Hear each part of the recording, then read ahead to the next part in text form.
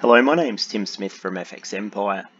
Today we're looking at streaming platform company Roku.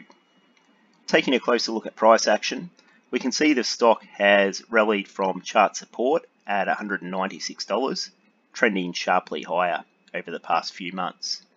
Today we're expecting an open around $326 after the company announced a deal with Warner Media to distribute HBO Max content. In terms of tactical trading opportunities, although the stock is susceptible to a short-term pullback, I'd be looking to trade on the side of momentum, which is clearly to the upside.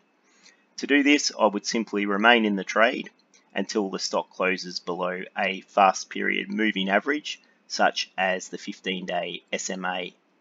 Now that is marked on this chart by the green trend line. So what I'll do here is simply remain in the trade until the stock closes below this green trend line.